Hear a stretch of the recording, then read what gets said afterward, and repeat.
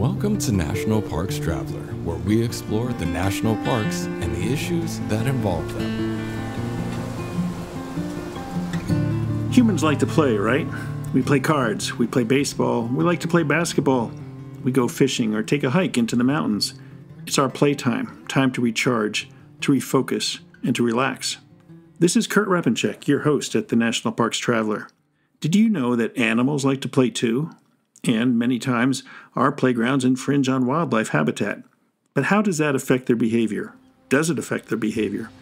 Today's guest, Dr. Joel Berger, a wildlife biologist based at Colorado State University and a senior scientist at the Wildlife Conservation Society, considers the world's wild places as his playground. He joins us today to talk about our human recreation and the impacts it has on wildlife. We'll be back in a minute with Joel.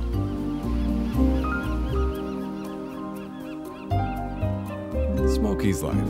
Full of stunning photography and thought-provoking reads, Smokey's Life Journal is a biannual magazine produced by Smokey's Life, formerly the Great Smoky Mountains Association. Members receive it free of charge each spring and fall, and it is available for purchase in retail stores throughout Great Smoky Mountains National Park and online at smokieslife.org. Acadia National Park is one of the 10 most popular national parks in the United States. It is also one of the smallest and most vulnerable. That's why Friends of Acadia exists. Friends of Acadia is an independent organization of passionate people inspiring those who love this magnificent park to make a real and lasting difference for Acadia. You can make a difference too at friendsofacadia.org. The Blue Ridge Parkway Foundation is the primary nonprofit fundraising partner for the Blue Ridge Parkway.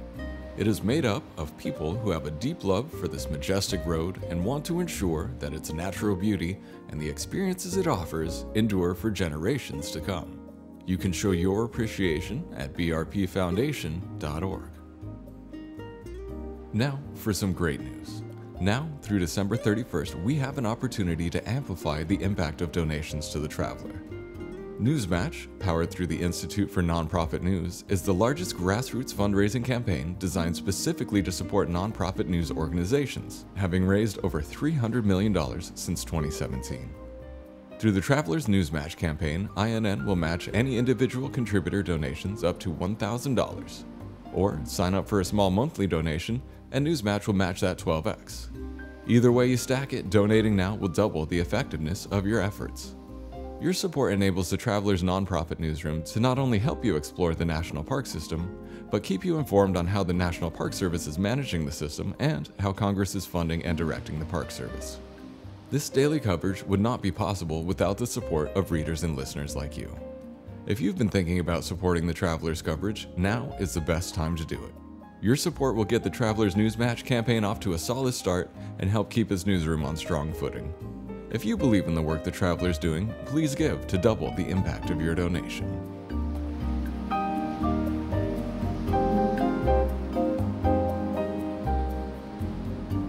Welcome back to the Traveler, Joel. It's great to see you. Hey, Kurt, it's great to see you. My only regret is that it is digitally and not in person. Well, we're going to have to correct that one of these days. I'll have to catch up with you out in the field. I think you have more fun than I do. Life is short, and so trying to enjoy ourselves, sometimes playing, sometimes other, is important. Yeah. Well, I'm wondering, what prompted you to do this, to study this topic? I mean, play is a privilege in both humans and animals. How our recreation influences wildlife. What spurred you to look into that?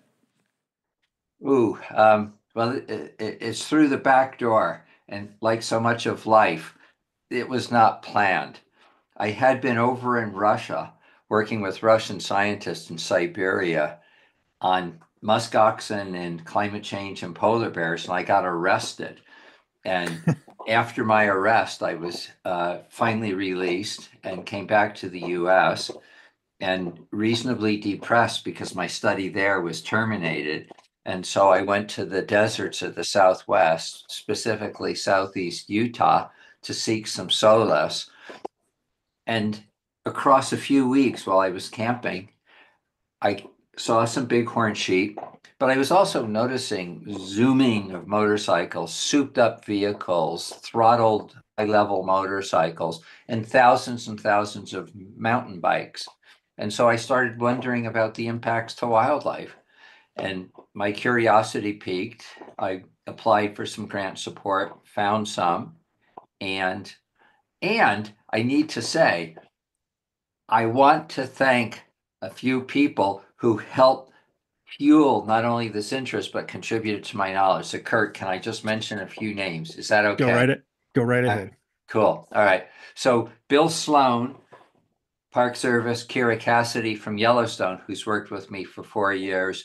But then BLM and National Park Service helped support our work, and the Colorado Natural History Association, and they've made what I'm going to talk about much more possible through their support and their knowledge. All right, I'm done with that, but it's really important to say that these people and organizations play a key role. Okay, back to our regular programming. There we go.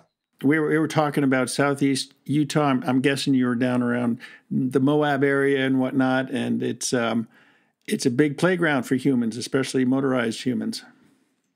It is indeed. And while I've never been to Fort Lauderdale or Miami Beach, my understanding is in the spring, those areas go crazy. Well, that's absolutely true for areas in Southeast Utah in the spring. It's like a virtual playground. Well, it is a playground and not virtual. No, it's full bore. Everybody's out there to have fun. 4 to 5 million people a year, most in the spring. That's more than Yellowstone gets. And people think of Yellowstone sometimes as not only the coup de grace, but kind of a zoo. Well, it's crazy in Southeast Utah in the spring. And it's a lot smaller. I mean, it's concentrated around Moab. I mean, it's not spread out over 2.2 million acres like Yellowstone is. Kurt, you're always super good on facts and savvy. And yeah, you nailed that one. Now, what did the wildlife do? I mean, there's desert bighorn sheep down there. I think there might be some antelope. But what about the wildlife? How do they react to all this human recreation? Great question. And I think probably all of us would be comfortable if the animals were totally habituated. So if when we go to a zoo, we can watch animals if they're not just lying down and resting. If we go to Yellowstone, the animals don't run away from us. And so in these areas of southern Utah, with a lot of exposure to lots of different types of recreation, the animals really have two choices. They can become habituated. Maybe that's not a choice, it's a desensitization. And then they hang and wait and don't run from us.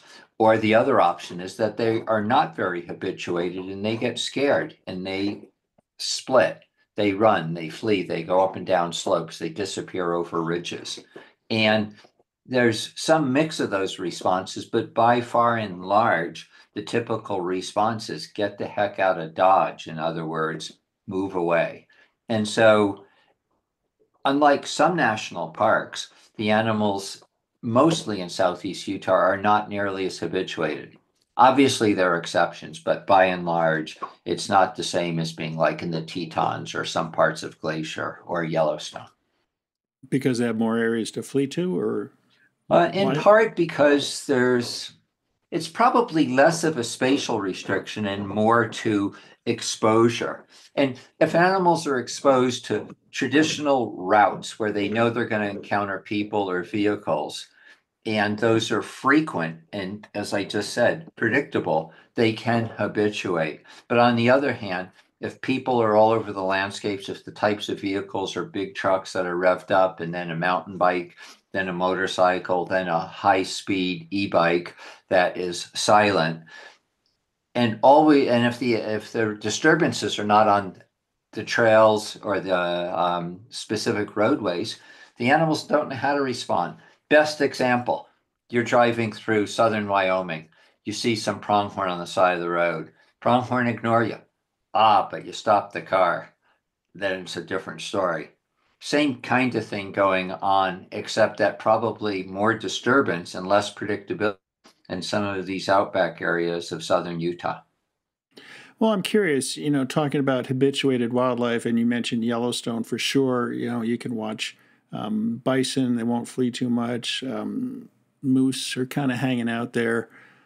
Is it a problem to have wildlife habituated? I mean, everybody likes to view wildlife, but it's not exactly natural for them. And is there an impact? Yeah, that's a million or dollar more question. It's a great question, and scientists have been trying to deal with this. And I don't want to sound like a scientist, say, "Oh, we need more research." So I'm not saying we need more research. Trying to answer directly to you, is it a problem? It can be a problem. It can also be a huge benefit. Obviously, in so many parks, tourists come to those places because wildlife is a massive draw. So, what are the downsides? All right, so some of the downsides of habituation, and I'll just give three so I don't go on and on. Think about carnivores like bears or coyotes, sometimes even mountain lions. They become adjusted to humans because they're exposed to humans. Even as they adjust to being with us, sometimes they'll change their activity cycles. And so we know bears in urban areas will sometimes become a little bit more nocturnal to avoid humans per se. And so gradually they, however, become less fearful of humans. We have bears and we have cougars that will den, not necessarily den, but be found under somebody's house, in some open spaces. They can be found in garages. But gradually, when they become so used to us, and this includes in national parks, lose their timidity, then they can approach us for food, or they might be more dangerous. And so that's one side, and that's with carnivores. We can take a different group of animals and think about bighorn sheep and mountain goats, and they can get seriously used to people because they can access salt from us, either from us sweating or certainly from our vehicles if it's a winter area and the roads are salted. But there are negative consequences. One negative consequence is that we're bringing animals together. And so disease transfer can occur, like pneumonia in bighorn sheep. Or there was a case in Olympic National Park where a semi-habituated mountain goat wouldn't get off the trail, gored a hiker in the femoral, or the femoral vein was punctured, and the guy unfortunately bled to death. So we know that either through food provisioning or maybe even associating with people to gain safety from predators. So we could have moose, certainly elk in Rocky Mountain National Park or the nearby town Estes Park. People approach elk. Elk are now used to people, and then they kick the people, they can gore the people, they can kill dogs, and all of this happens. And so those are just three different kind of cases where, in fact, we find that habituated animals do cause problems, but it's really the people and it's not the animals that are the problem. Yeah, and I guess the conundrum of sorts is that wildlife that is not habituated to humans will flee, right? And so they might abandon their habitat or be pushed out of their habitat or into a smaller area of their habitat. I noticed in your paper you talked about the convergence. I think it was in southeastern Utah where the desert bighorn sheep, the females, they come down to get the fresh vegetation, and it's a crucial time of year for them to get that. And the human recreationists might push them away from that needed food source. Yeah, especially in the springtime where the bulk of visitors occur. This is when female bighorns, which are generally pretty shy, are in their last trimester of pregnancy. And so, what does the last trimester mean? Well, anybody here who has been associated with somebody who's pregnant, a human pregnancy, knows that what do the expectant mothers do? They have to eat a lot because there's exponential growth of the fetus. And so, to bring the fetus into a good living condition, a certain body weight is generally needed because it's more likely then to survive. Same thing for bighorn sheep. But in the springtime, when the first grasses are emerging, and these are very high in protein, when the bulk of visitors are. And so with visitors disturbing bighorns that are pregnant, they tend to leave the areas or they flee sometimes up to a couple of miles up and down hills, cliff faces, and they expend a lot of energy. But the important thing is that they can't replenish it right away because they don't have access to the very foods that they were disturbed or deterred from accessing. Yeah. A difficult question. Can you determine how much displacement is taking place for wildlife? Slight clarification when you say, how much area have we lost? Or are you asking, how long does it take before animals might return to an area? I'm not used to being asked questions, Joel. Hey, fair play there, my friend. I know what goes around comes around, but I'm wondering down again. We'll go back to the Moab area because that's where you did a lot of your research. You're based out of there. I mean, in the springtime, there's a great influx of human recreationalists, and I'm sure they push a lot of the wildlife out of areas that they spend the rest of the year on. Can we measure that type of displacement that occurs in April? I think is when the four-wheel weekend is. Okay. Yeah, you're right.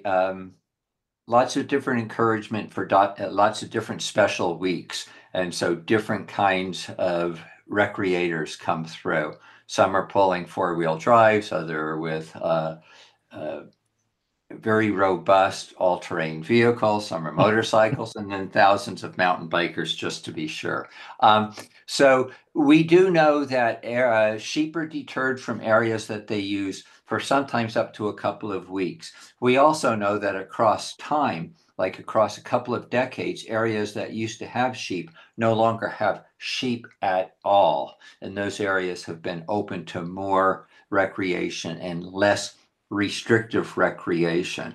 And so across kind of the realm of areas in and around Moab, broadly defined, about, I don't know, some 75 to 95% of the area where there used to be bighorn sheep, they're no longer there.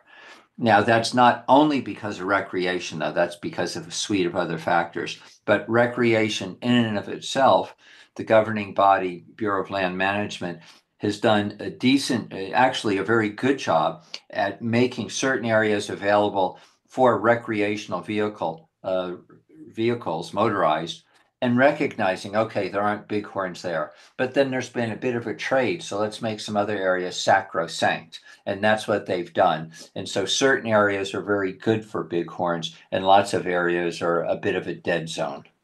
Yeah, yeah. Tough question. I don't want to get you in trouble with those organizations and individuals you mentioned earlier as far as helping you out with this study. But do land management agencies, and both the federal government and state governments, do they take into consideration wildlife displacement when they're looking at different recreational uses? And the one thing that comes to mind, there's been a debate in recent years over overflights of national parks and helicopter tours, commercial tours from the skies, and some national parks didn't seem to consider wildlife displacement. And I know that's been a factor of some of the lawsuits. Do you think that the land management agencies do pay enough attention to impacts on wildlife?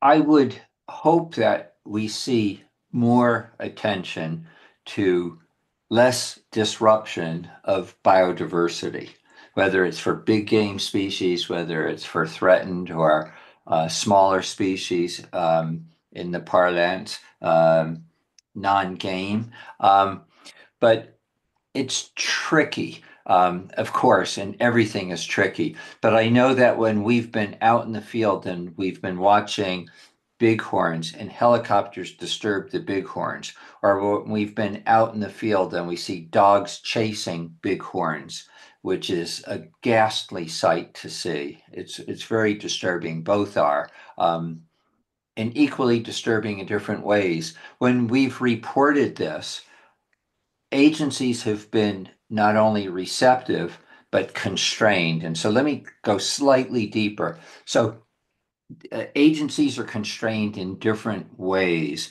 And I don't want to go into the weeds on this, but for instance, when we've watched helicopters disturbing bighorns or dogs chasing bighorns, we've of course reported that to the authorities. The question becomes, which authorities have management jurisdiction? And that's where we are, as Americans, I think, failing. For instance, bighorns being disturbed by helicopters. We reported that to BLM. BLM has no statutory authority unless the helicopters are landing in restricted areas. So they can just land. And so when we've had these discussions, they said, it has to be taken up with FAA, where helicopters are doing overflights. But FAA, well, private business, so that's commercial business, helicopter flights. But even FAA doesn't have authority for wildlife violations. So that has to go to the Utah State government, which means Utah Division of Natural Resources, for their agents to investigate. And they have, but then it becomes a little thornier. Or the same thing with dogs chasing bighorns. Both could be viewed as wildlife harassment, but then which part of the puzzle and who has the authority? So it's really tricky. The agencies themselves, especially BLM, are receptive to that issue. Park Service is receptive. When we worked in Grand Canyon on helicopter overflights, and John McCain, who was a staunch advocate for business and for privatization in ways, but he was also very, very honest. He opposed to us and didn't like our research, which showed that helicopter overflights in Grand Canyon had massive disturbances on bighorns. But Park Service, Grand Canyon, they changed the rules and regulations based on data. And so it's not always a zero-sum game, but there are some victories. Yeah. So, Joel, I mentioned in your study, you talk about wildlife playing. Do wildlife play? Do wildlife play? That's a really good question. It's a good question in part because the topic is complex. And it's like, well, what do you mean, Joel? Well, all right, we all know what play is when we see it. At least I think we all know what play is when we see it. But it's also an elusive concept, and it's like, how do you define it? So I'm not going to try to define it, but I'm going to tell you, Kurt, and hopefully listeners, reptiles play, octopus play, fish play, birds play.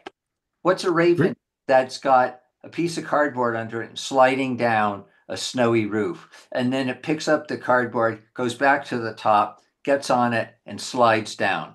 It's no different than kids sliding on sleds down a field in Utah, in Salt Lake, when you get your snow. You know, I've never seen a raven do that, but I have seen grizzly bears in Yellowstone in the Lamar Valley sliding down the hills in the snow. Alligators do that, except that not in the snow, but they bop balls, they bop objects, and they slide in the mud. So does that mean that grizzly bears and alligators have the same kind of wherewithal in knowing that they're going to have fun? Oh, wait, I can't ask you a question. Sorry. That's a great question, but you know, I think we can turn to our faithful companions, our dogs and our cats, and they certainly play. I mean, our dog will, you know, bring toys to us when he wants to play, and he won't go away until we start playing with them. But you know, you never think about that in the wildlife context because there's not a great. Maybe there is. Maybe you can answer this. There's not a play relationship between humans and wildlife, or is there? Uh, because of the advent of new technology, if we YouTube a little bit, we'll probably find an elk or a moose playing with you know, some little kid, you know, not hurting the little kid. But usually it's play within the species rather than between the species. That connection, though, is if we're out there playing on our motorcycles or mountain bikes, that's us playing, but we're not really playing with the wildlife. We might be disturbing it, or at least getting them curious about what the heck is zooming past us.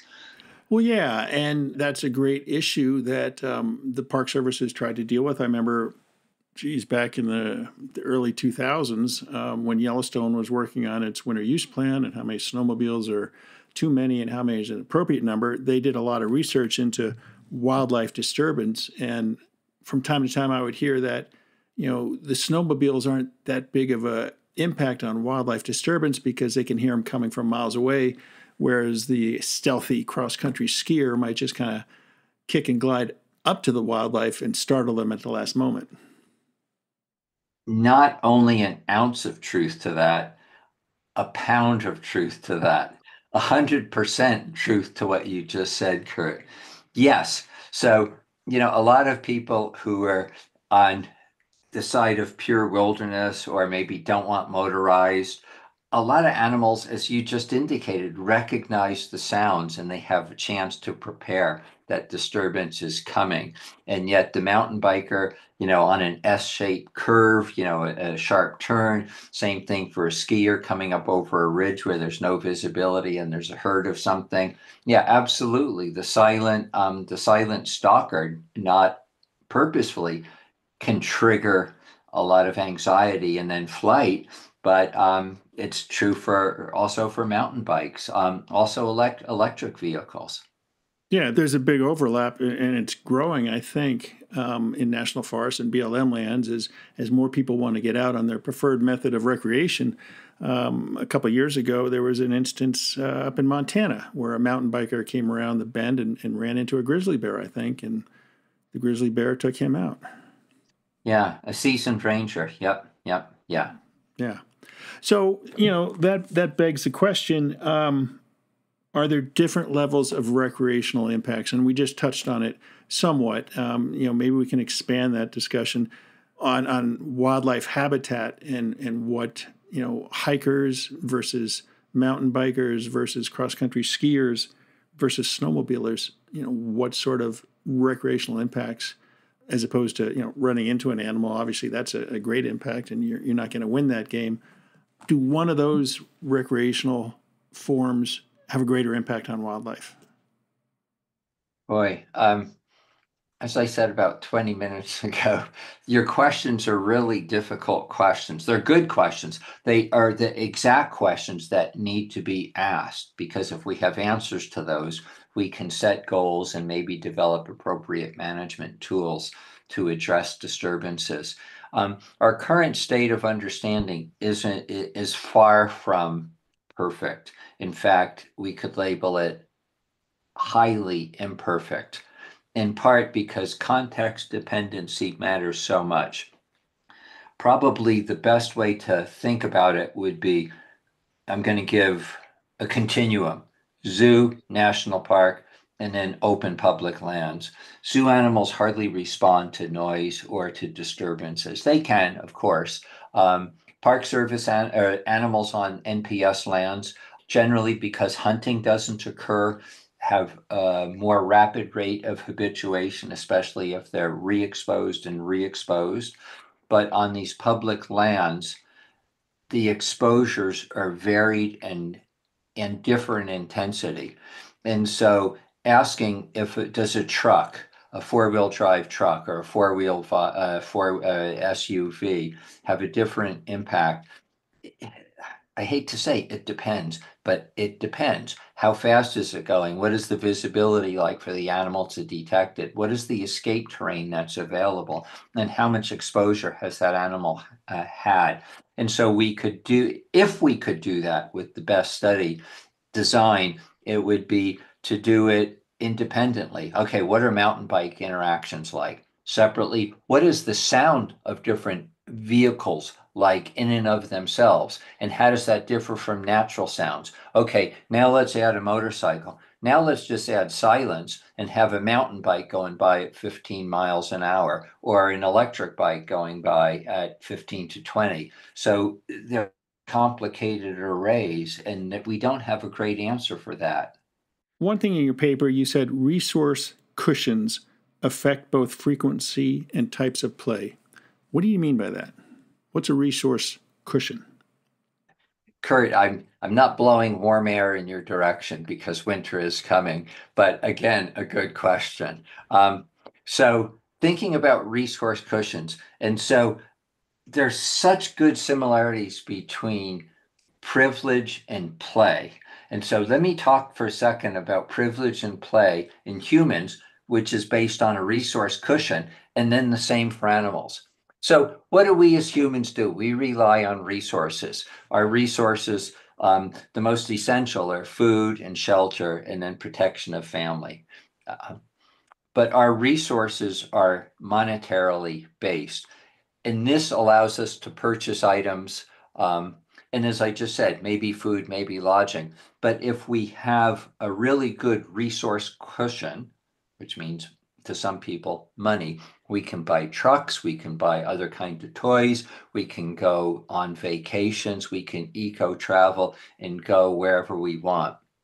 In fact, there are something like 8 billion eco-tourists in the world every Wow. year. All right, so what does that have to do with animals? Well, animals also have resource cushions, but their surrogate, their cushion is not money, but it's food. So just like people who have lots of potential funding, they can have leisure time, they can have their play time. So for animals, their resource cushion, as I just said, food. What does that mean? If you have access to good food, that means you have leisure time because you don't have to be out feeding all the time. It also means that you can have time to play. And we know that this actually occurs because studies that have been done on African meerkats, on Asian monkeys, on wild bighorns, but not my work, but others, also on deer, and for domestic animals, those that are better fed, in other words, have access to more nutritional food, they've got surplus energy. So they can play more and then they have more leisure time because they don't have to be out feeding all the time. And so that's the analogy or the crossover between how animals are using their time and how humans are using their excess resources to play. There's a lot of different impacts to wildlife and to humans as well.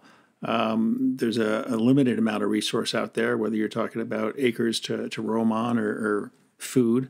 We're also seeing a stretch in seasons. The warmer weather is arriving earlier, so the spring season stretches out for the national parks. At the other end of the summer, the falls are nice and warm, and that season is stretching out. Certainly that has to have an impact on animal play and animal behavior because there's more people out there at those times of years, whereas 10 or 15, 20 years ago, they might not have had that. Yeah, the issue of climate change and how changing temperatures are affecting wildlife, and play is just one behavior amongst other behaviors in a repertoire where animals can adjust. We certainly know that as temperatures warm, animals have to adjust.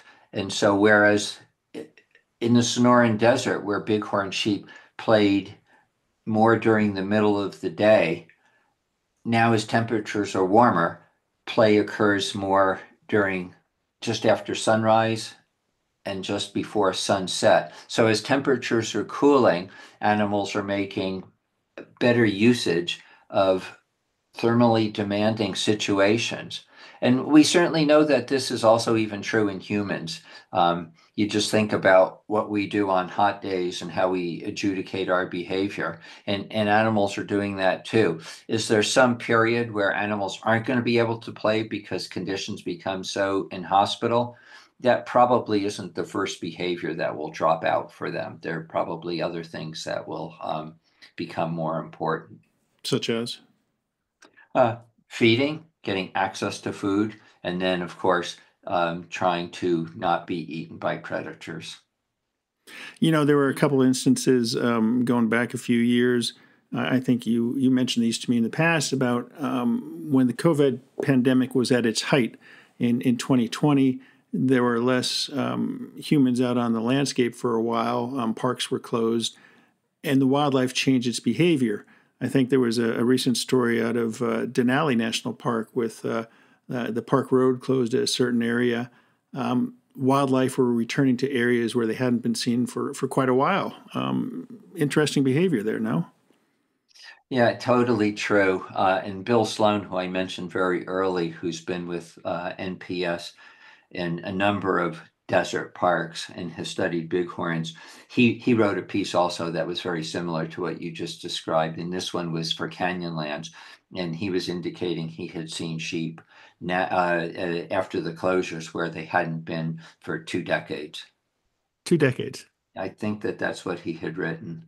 And yeah, interestingly, roads and wildlife don't always mix, even if habituation seems to be prominent.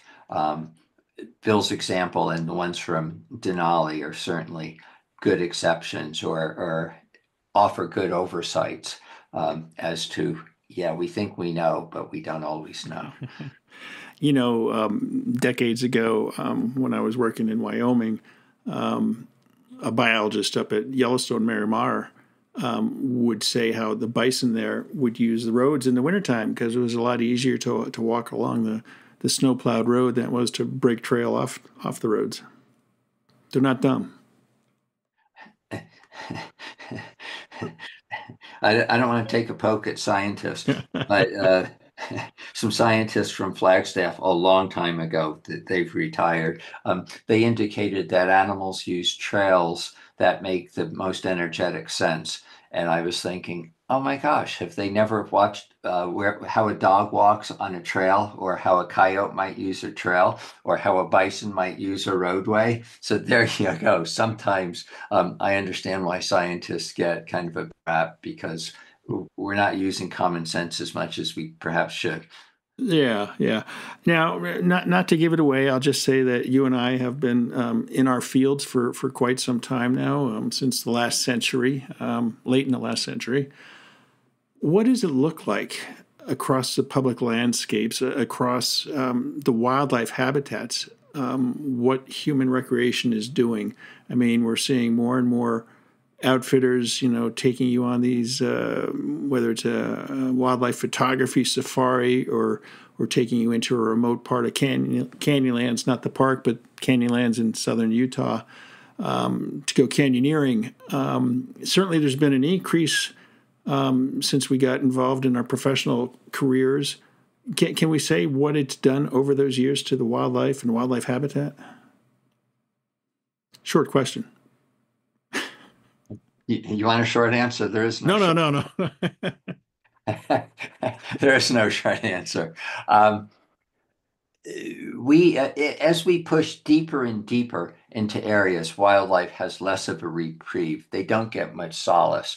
Even winters in some of these places that are cold, like southern Utah in the winter, gets snow and can drop down to 0 to 15 degrees in the evening. The animals are not always getting their reprieve. So what are we doing to the wildlife? Well, obviously we're having impacts on them.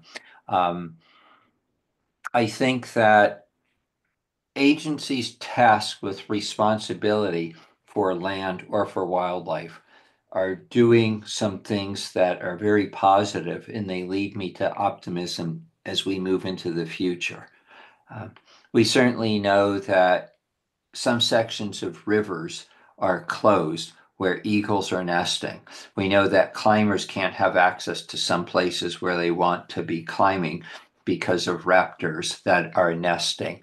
We know that areas where wolf dens are closed to certain areas around wolf dens are closed.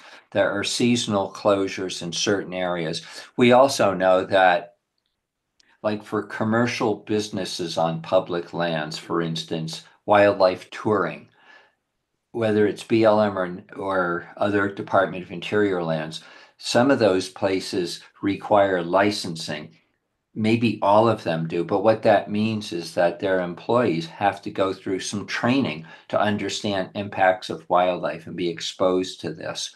And so all of these seem to me to be important steps that agencies are making to try to just calm down what we're doing to landscapes. I think about timed entry into national parks in some of the parks, and where you have to get, sign up, or you have to just wait and you can't enter for a while. This is good because not only does this affect wildlife, but it's affecting other tourists' experiences when there is so much overcrowding and chaos. And so there are population issues associated with us as humans, and our impacts on the land are great. And the questions become, how best do we try to tamp them down to make things a little bit better for the animals in those environments? Yeah, it's an interesting problem, one that's not going to go away overnight, that's for sure. Every year, it seems a different unit of the national park system is trying to deal with wildlife and human, that interface there, and try and keep the two apart. Yeah, it's there are a lot of challenges. The challenges are easy, the solutions are difficult. Well, Joel, thanks so much for catching up with me. It's interesting work that you do. I'm truly envious of at least getting out in the field and seeing the things that you've seen. But what are you working on next? We're continuing for another year or two if we can continue to find funding on this Bighorn project. And then we've got some work on the Navajo reservation with a graduate student whose ancestry there goes back about 10,000 years. And that's focused on bighorns and domestic sheep and their interactions. And then I've got a little bit of work going over in Southeast Asia and down in the Patagonia ice fields, the tip of South America. Nice. Why the interest in bighorn sheep so much? Bighorn sheep, they're iconic. Of the approximately 90,000 petroglyphs that have been defined, almost half are of bighorns, which means that bighorns have played a very important role in terms of biocultural importance for a long time. And so if we can do something that raises the profile and keeps more bighorns on the land, I think it's No got pun. some. Thank you. Good one. It has some cultural relevance, and I think, of course, that's important because we are not the first people in this part of the world. Yeah, yeah. Well, Joel, thanks so much again. It's been a great conversation. I really enjoy it, and we'll catch up with you down the road. Kurt, I always love it. Yeah, you keep doing what you're doing. That's our show for this week. We hope you enjoyed it. If you've been following The Traveler for some time, you know that we search out stories in and around national parks that touch on history, archaeology, paleontology, culture, and even sociology. All year long, we keep an eye out for those stories, and we welcome your suggestions so that we can continue to point you to interesting parks across the national park system and ensure that you know how they're being managed. You won't find this sort of dedicated coverage of the national park system anywhere else, and that's why your support of The Traveler is so important. Between now and December 31st, we're part of the nationwide Newsmatch campaign to raise charitable dollars for public service news outlets such as ours.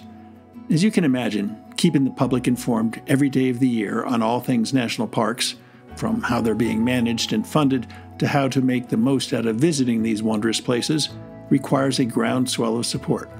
We hope that you'll give us a vote of confidence by contributing what you can as part of that groundswell. You can find donate links on our website, nationalparkstraveler.org. For The Traveler, this is Kurt Repenchek. See you in the parks.